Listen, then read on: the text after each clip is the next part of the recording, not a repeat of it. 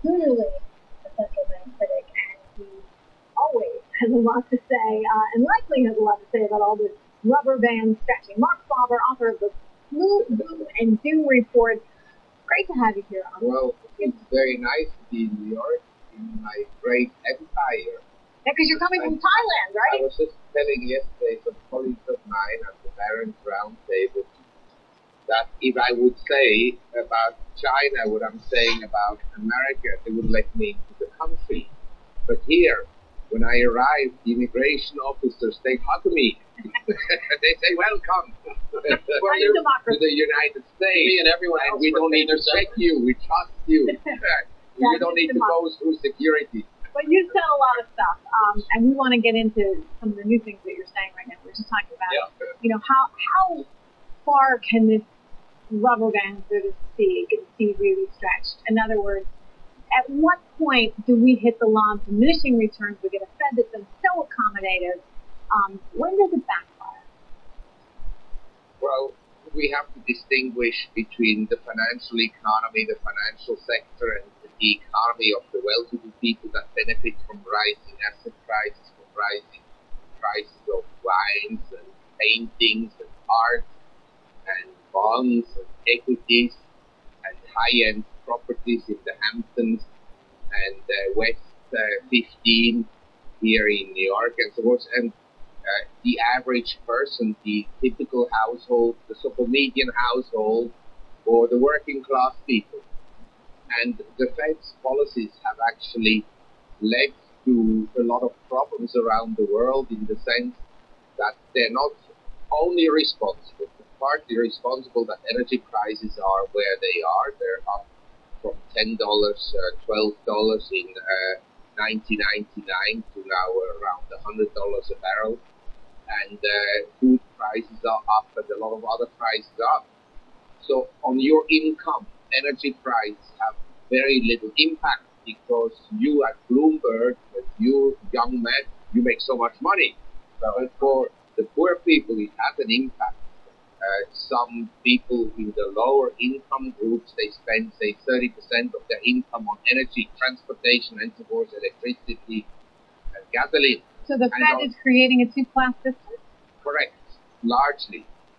And the problem is then that you have people like Bill de Blasio, they come in and say, you know what's the problem? All these rich guys.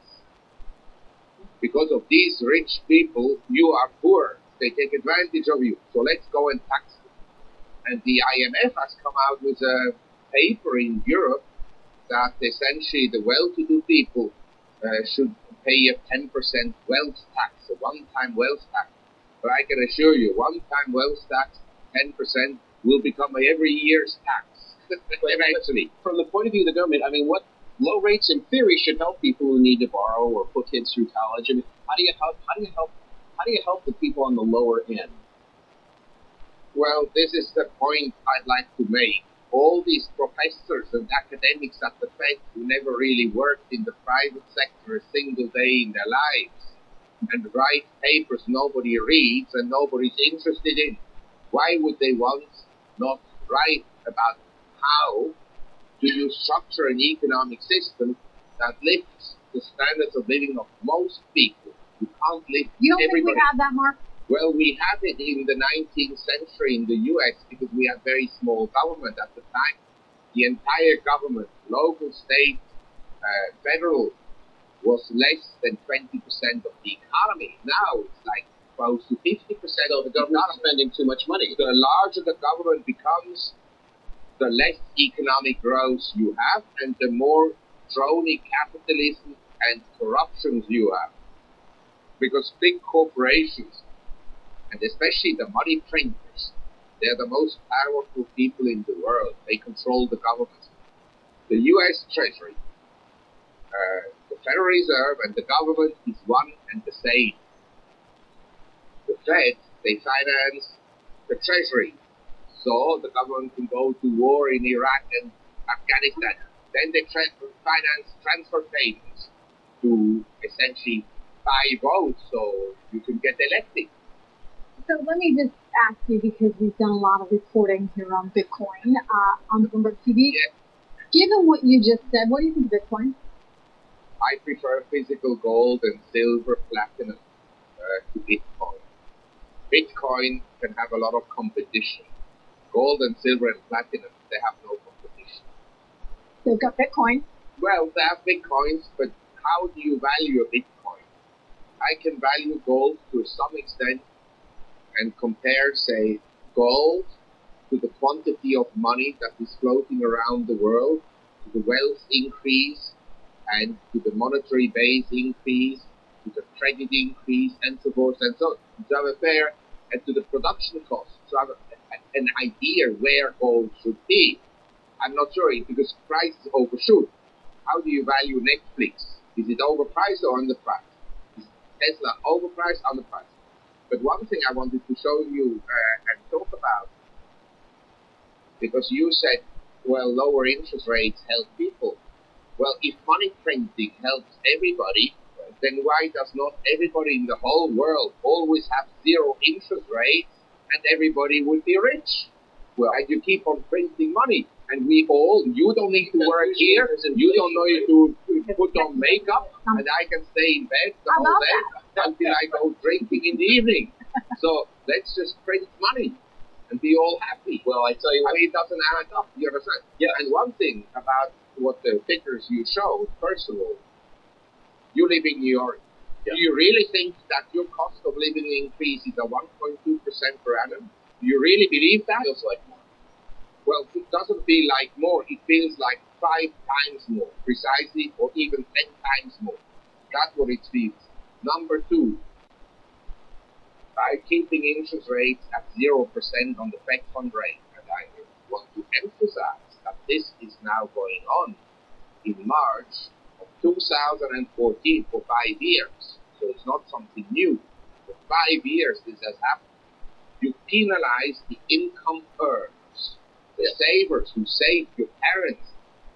Yes. Why should your parents be forced to speculate in stocks and in real estate and in everything under the sun? When what they really want is return for bonds. We've got to take a very quick break, Mark. Yes. We are glad you're here. Very sad. We're going to be talking about income indisparity and specifically what you want to short right now, what you don't like. We are here with legendary investor Marc Faber, and we're talking about stocks that are overvalued on your list. Facebook, Tesla, Twitter, Netflix, Viva. I can understand Tesla and Twitter, right? I mean, they're not even earnings on Twitter. Why Facebook? Well, I think it's to a large extent a fad. And, you know, people, they go on Facebook. It's, for most people, what people do is they put the pictures on, and the only people that watch these pictures are themselves. They all want to be stars. It's a very distracting kind of occupation. I can't imagine that this would have a lot of value. So, look, I'm not sure. I think it. So people are going on, and regardless, they're going and looking at their own pictures, their friends' pictures. But Facebook can appeal to them through an advertising campaign. Yeah, right. And be very direct. Yeah, right. What's wrong with eyeballs? Yeah, sure, look, can be. The question is of how much use it is. I would rather own, I don't own it because I think it's very highly priced, but I would rather own a company like Alibaba or Amazon or Google than Facebook, personally. But this is my view. Other people have different views. That's what makes the market. Some people are buying it, and some people are selling it. You named a number of stocks, but when you look at the market valuations overall, do you have some concern? Do you worry when the Fed steps back? I think we are in a gigantic financial asset bubble. But it's interesting that despite of all the money printing, bond yields didn't go down. They bottomed out on July 25th, 2012 at 1.43% on the 10-year. We went to over 3%. We're now at 2.85% or something thereabouts from your view. But we're up substantially. Now, this hasn't had an impact on stocks yet. In fact, it pushed money into the stock market out of the bond market. But if the 10 years goes to, say, 3.5% to 4%, then the 30-year goes to close to 5%, the mortgage rates go to 6%, that will hit the economy very hard. And that's when the bubble bursts, theoretically? Well, it can burst before, it can burst any day. I think we're very stretched. Sentiment figures are very, very bullish. Everybody's bullish. And the reality is that they're very bullish because they think the economy will accelerate on the upside. But my view is very different. The global economy is slowing down. The global economy is largely emerging economies nowadays. They're slowing down. There's no growth at the moment in exports in emerging economies. There's no growth in the local economies. So I feel that the valuations are high. The corporate profits have been boosted largely because of the fall in interest rates. That is one of the reasons why you are long gold. Marc Faber, I wish we could keep this going. Yes, I wish so. Well, it's my pleasure. Thank you very much.